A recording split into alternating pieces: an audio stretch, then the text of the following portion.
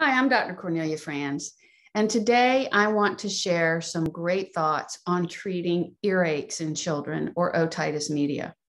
As I was reviewing charts and correspondence that came in, I just finally hit a tipping point when one more child went to urgent care and got antibiotics for an ear infection. My purpose is to tell you that ear infections don't need antibiotics 99.9% of the time. It also has been shown in the last few years that children who receive antibiotics under the age of 1 have an increased risk of asthma by age 7. So in our practice at the Franz Center, we do everything we can to not use antibiotics in children under 1.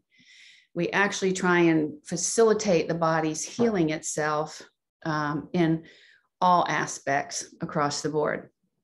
So ear infections are very, very common in children. And the part of it is anatomical. In children, the eustachian tubes are very straight. So when you lay down, fluid and mucus just run straight into the middle ear. But as we get older, they tilt down. So it's harder for stuff to go up the eustachian tube.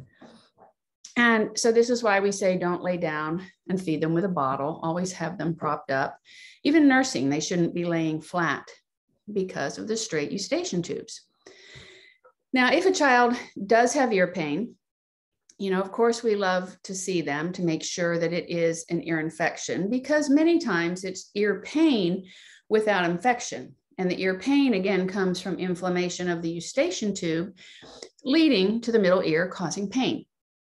The first thing we recommend, and you can do this at home, your child is, garlic and willow drops. Now, Herbs for Kids makes a great one, garlic and willow. But at your health food store, you can also get garlic and mullein, M-U-L-L-E-I-N, or garlic and golden seal. Both of these work very well as well. Years ago, a friend of mine with her then 8-year-old went to the ER because her 8-year-old was screaming with ear pain. The wait was hours, so she left, got garlic and willow, put it in her ear, pain stopped, no more pain, child was fine, and the ear healed uneventfully. So garlic and willow, garlic and mullein, or garlic and golden seal is number 1. Now, we also have in our practice some Chinese herbaceuticals that we prescribe, and we also recommend homeopathy. Now, 2 remedies that are very common and helpful in earaches in children are number 1, homeopathic belladonna, which is great when a child wakes up in the middle of the night and has the sudden onset of ear pain, usually usually right-sided. And it's basically sudden onset, red hot and throbbing. Belladonna works great, okay? It may be a day or 2 and you just don't even think, but the child was fine 1 minute and then all of a sudden screaming with ear pain, sudden onset, red hot throbbing, belladonna. The more popular one that we use, the more common, is pulsatilla, homeopathic pulsatilla.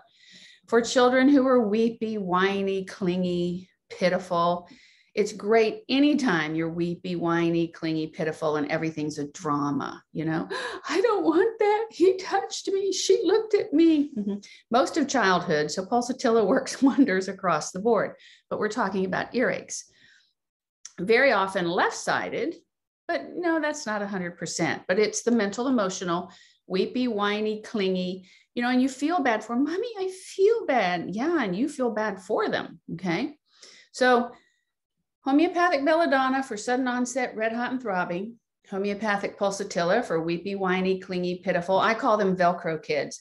They'll cling on to you and you go, look, Ma, no hands, but the child is stuck on you. Pulsatilla and garlic and willow. Those are 3 amazing things that can help. And not having to use antibiotics is such a win, because the antibiotics can also affect the gut and create diarrhea, create allergic reactions. So if we cannot use them and we have equally effective, safe, non-toxic methods to treat simple infections, why wouldn't we do it? So you can learn more about us at www.thefranzcenter.com. You can email us at tellus@thefranzcenter.com or call 407-857-8860. We, of course, would love to see you, but having been given this information, if there's somebody close to you, a naturopath, a homeopath, an integrative person, even a chiropractor, craniosacral, seek help. We, of course, would love to see you, but I just want you to get proper help. So thank you for listening. I hope this has been very helpful to you, and you have a great day.